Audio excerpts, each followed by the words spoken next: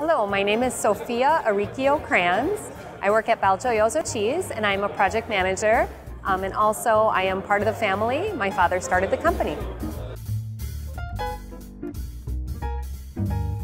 1878 is when my great-great-great-grandfather in Italy started a cheese company, and then my father moved to the United States in 1978 and started BelGioioso.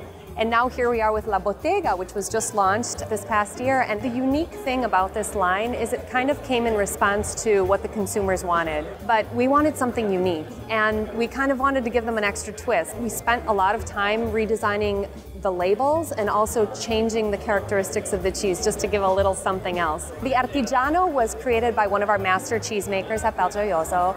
And it was a work in progress, a work of love. We continually kept kind of working with different cultures and trying to come up with something unique.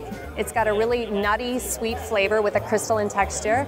It's different from anything else. It's a totally new cheese. It's our art, and we have a whole palette of different flavors and things to taste. Thank you very much for watching Deli Market News.